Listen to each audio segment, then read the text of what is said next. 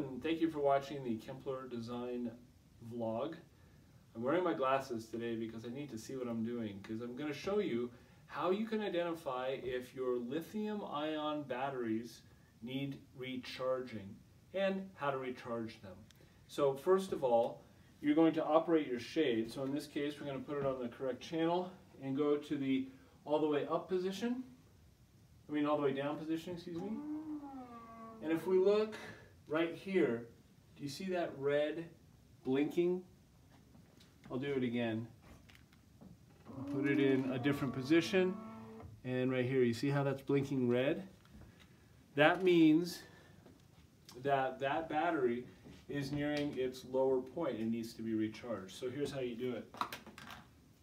This is the recharger that comes with all of the lithium-ion batteries. There are different companies. This one happens to be the Rollease Acmeda.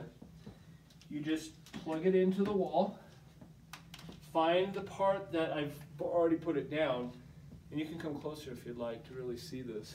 You have a little female section here and a male section here, and then you just line them up so that they're going the correct direction and just snap.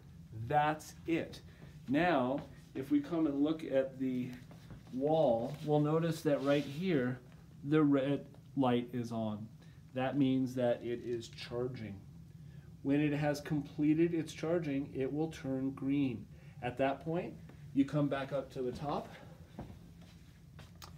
and you squeeze these two, you press this little button right here and squeeze, and it comes right apart. I'm going to put it back together because it does need charging for this client. And that is how you recharge lithium-ion batteries. Thank you for watching the Kempler Design vlog.